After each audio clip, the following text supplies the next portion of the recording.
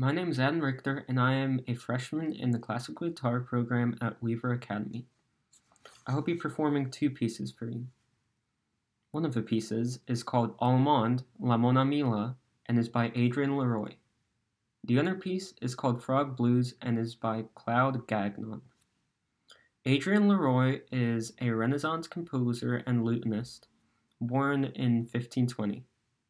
Claude Gagnon was born in 1949 and is a Canadian film director, screenwriter, and producer. He is still alive today and works in Canada and Japan on multiple films.